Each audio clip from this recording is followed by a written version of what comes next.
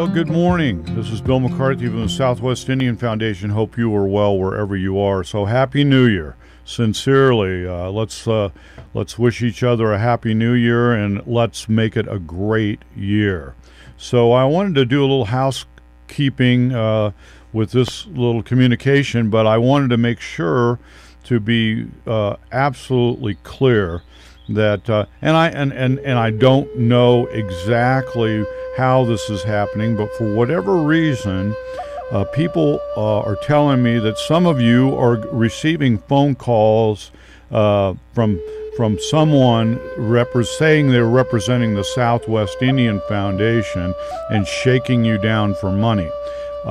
Just want to be absolutely certain on this. We do not, absolutely do not call out and solicit funds from our donor base. It is diametrically opposed to everything that we believe.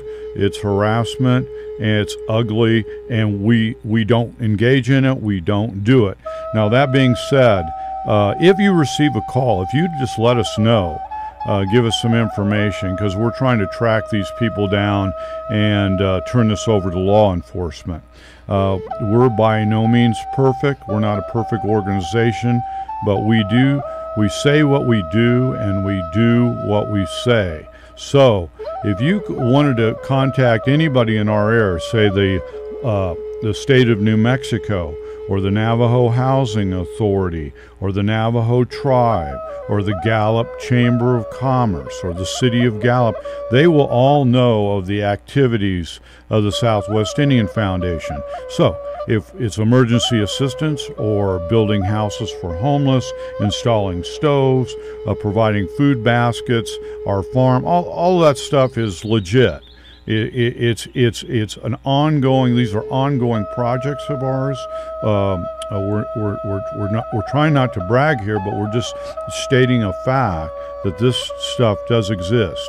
This other group representing us, not only is it fraudulent and nefarious, but they have no activities that we are aware of in our area. So with that, if you want to help us with a little Sherlock Holmes sleuthing to identify these people and get their information so that we can follow up, we'd really appreciate it. But you know that my phone number is on the website.